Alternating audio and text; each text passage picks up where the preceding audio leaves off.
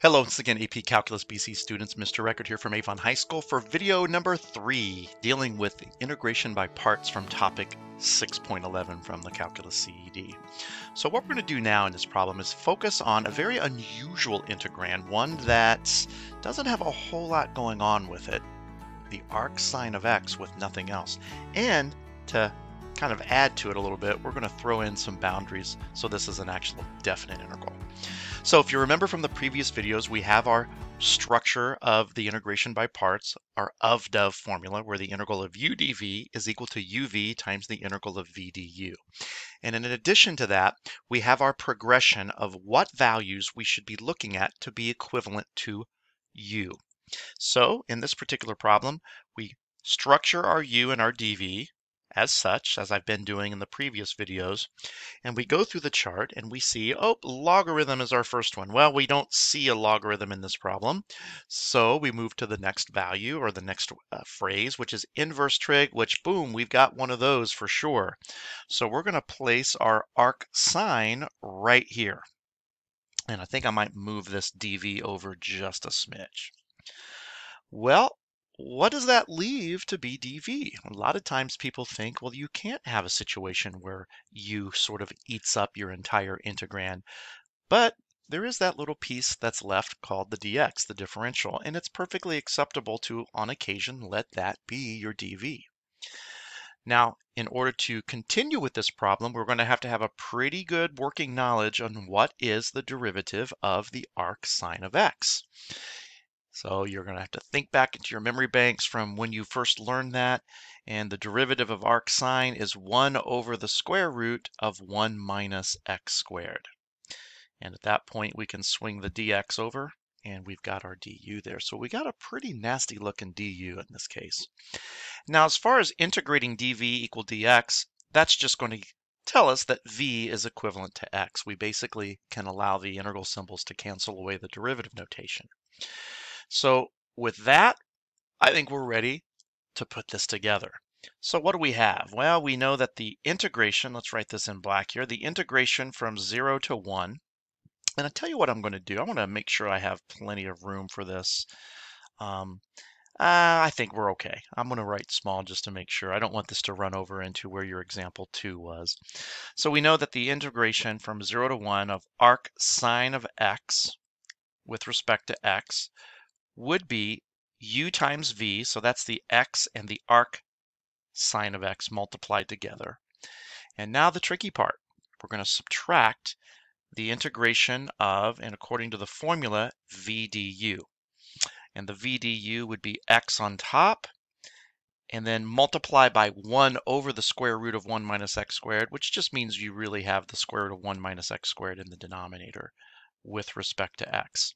Now I want to squeeze this minus sign over a little bit because we must not forget that this is a definite integral, and it's very easy to do it. I've seen it happen many times in 30 plus years of teaching, that a student will forget that there were boundaries in the problem, work the problem as if there aren't, and they just never make an appearance again.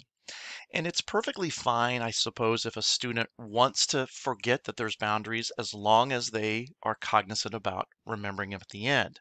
So what I might suggest is that we go ahead and put our such that symbol with the x arcsin x, and then keep the boundaries with our integration, and maybe let this perpetuate through the rest of the solution, and then we will never forget that there are boundaries. Just be very careful. On the AP exam, if you're working a definite integral problem and you have a few intermediate steps that don't include the boundaries and then you reintroduce them at the end, it's perfectly acceptable. That will be thought of as a restart, and you could certainly earn full credit. Just got to be careful about forgetting them. I'm going to move my camera up here and let's continue working and see what we have. So I'm going to go ahead and use a little extra space here. I know I have x times the arcsin of x just waiting, just itching to be evaluated from 1 to 0. We'll do that in a moment. But I still have some things to do with this integral. So as we think about how to integrate this, all of the strategies that we have talked about, we had a really extensive review over that with our previous lessons. We know that we probably are going to use a u substitution here. We think that 1 minus x squared would be a good candidate for u because the derivative of that is negative 2x with respect to x. And lo and behold, this x dx is exactly what we hope to find there. It's exactly what we needed. We're not thrilled about this negative 2, but it's an easy fix because we just simply offset with the reciprocal, negative 1/2.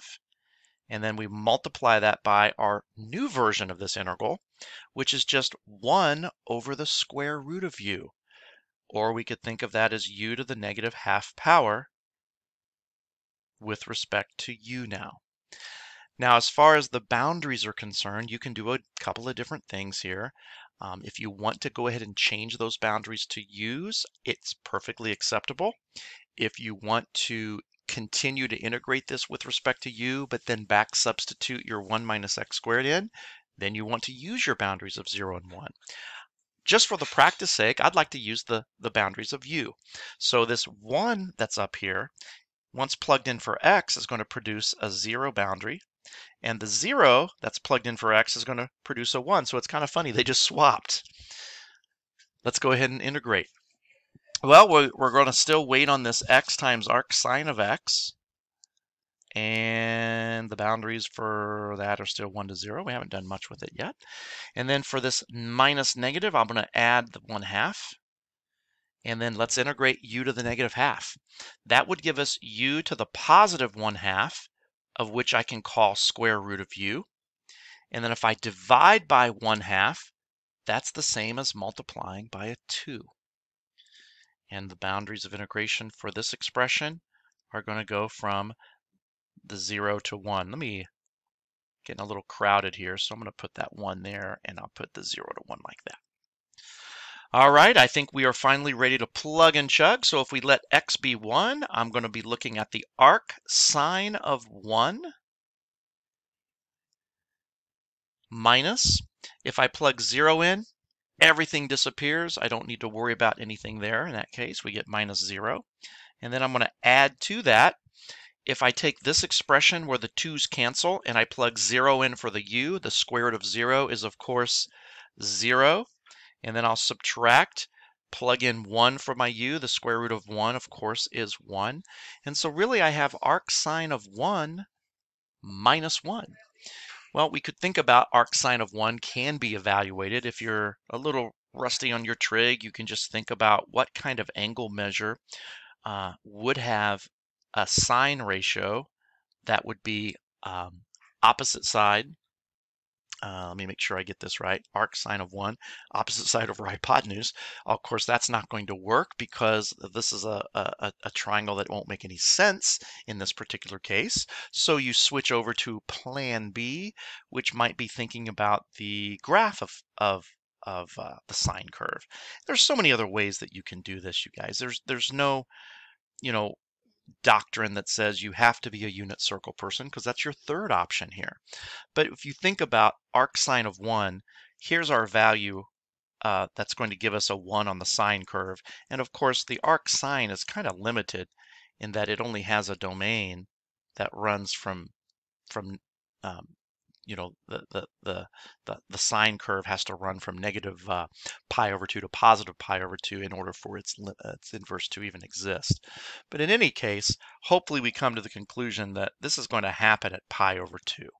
And so that's what our arcsine of 1 is going to be, and it always is.